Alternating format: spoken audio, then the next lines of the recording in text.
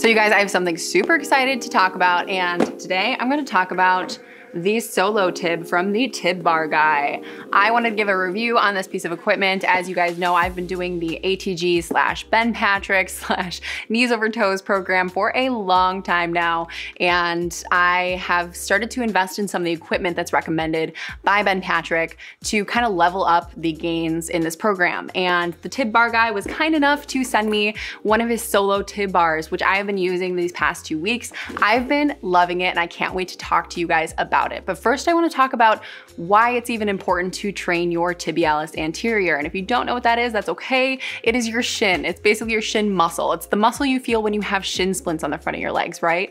And I want to talk a little bit about why it's so important. If you've been doing Ben Patrick's program, you already know. If you've watched his videos, you probably already know why it's so important. But I wanted to talk a little bit about why that's been such a crucial part of my training and why this Solo Tib Bar has been so helpful, particularly for me as somebody who's gone through ACL surgery and has some strength discrepancies on each leg, and how this can really help to level up my gains and equalize my strength on both legs. So first off, what does the tibialis anterior do? Well, it's basically responsible for dorsiflexion, which is bringing your toes towards the front of your leg, right? Raising your toes up, and as well as the inversion and eversion of your foot. So rolling your foot in, rolling your foot out, using your ankle complex, that activates the tibialis anterior as well. And some of you guys out there may have never trained your shins before. I get it. Before doing the ATG / Ben Patrick's program / knees over toes exercises, I never trained my shins, and every single time I would jump into a new sport or go hiking or change my shoe and use a different athletic shoe, I would get shin splints. And if you're an athlete, you know how nagging shin splints can be. They're just annoying. We know, we don't like them, right? But I never really thought to train that muscle. As weird as it is, I'm like, oh, this keeps getting sore. Let's just stretch it out. But I never really thought to train that muscle, or what are the benefits of doing that? And really, one of the main advantages of training your tibialis anterior is balance and coordination. You have better control over your ankle and your foot complex. And if you're an athlete, you use balance and coordination in everything that you do. So the more balance you have, the more agile you can be. The more agile you can be, the less propensity you have to get injured, and all that stuff. So the balance gains from working your tibialis anterior are huge. Secondly, the tibialis anterior really helps to kind of take some of that force off your joints in deceleration, and it helps you to decelerate quicker and change movements laterally quicker as well. So if you are in a sport that requires pivoting or quick speed changes, really most sports do, it's gonna come in handy to have strong tibialis anterior muscles, because that deceleration is really controlled a lot by that tibialis muscle, as well as, again, switching directions, and all that supports the ankle complex and all that good stuff that I mentioned before in my previous point.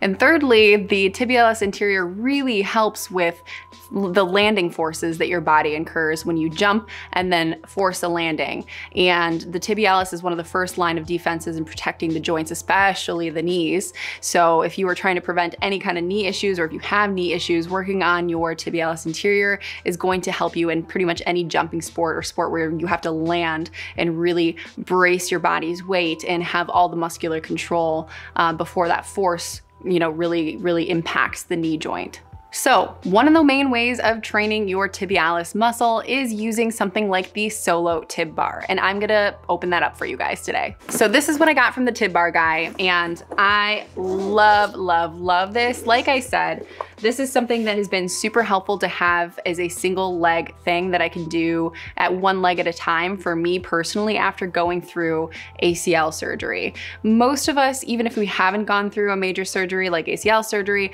most of us have one stronger leg than the other. So it's always in our best interest to try to train, unilaterally if possible.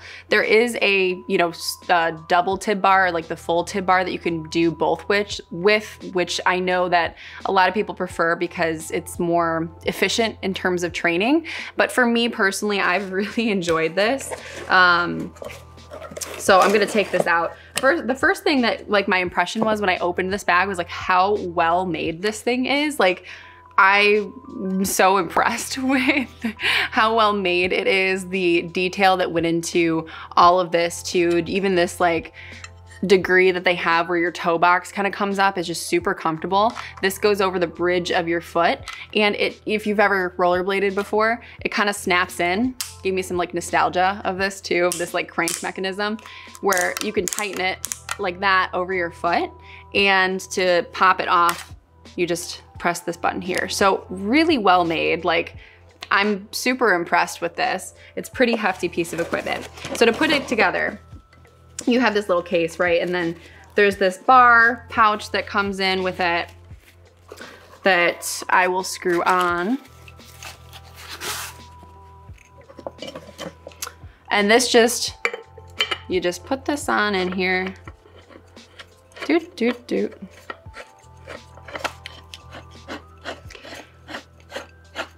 All right, and then basically when you're at the gym, what you do is you put a plate weight on here, and then he gives you this nice little, whatever you wanna call it. I don't know what I would just call it, like bar stopper or weight stopper.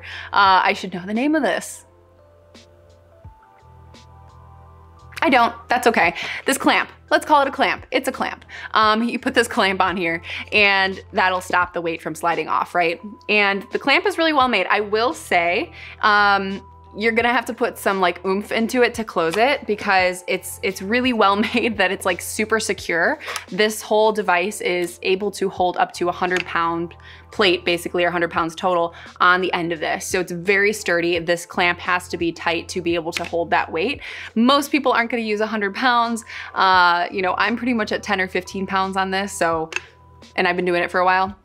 Not saying my tibs are like the swollest tibs ever, but I think they're pretty strong.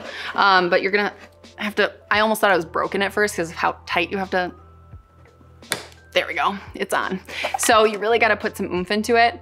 But again, it's very secure on there. So I love this. And the other thing I love about it too is that you also can work on your ankle mobility at the same time. So you can not only do the tibialis exercises where you're lifting your foot and doing dorsiflexion, you can roll your ankle as well, and you can get a really great range of motion and working that strength into the range of motion each direction with your ankle, and start to develop some really good ankle mobility and full strength throughout your whole ankle too. So that's only gonna benefit you again for more balance features and preventing, you know, ankle sprains and things like that. So I just absolutely love the Solo Tib, and like I said, I can do double sets on my ACL injured side to kind of get that up to speed with the other one. So that's why I like having it as a Solo Tib bar for me versus having the, you know, single bar that works for both legs at the same time. But it's been really great. I'm super happy with it. And if you're interested in getting a Solo Tib bar of your own, go ahead down to the link in the description down below and use code Victoria_Dorsano for 10% off your order. And I hope it works out for you. It's been an amazing tool for me to use. And thank you again to the Tib Bar guys for sending this my way. Super, super grateful. And yeah, that's all I got. So if you guys got any questions, drop them down in the comments down below. And don't forget to like this video and subscribe to my channel. It means a lot. And thank you to all you guys who have supported me thus far in this YouTube journey. And I will see you guys next time. Bye.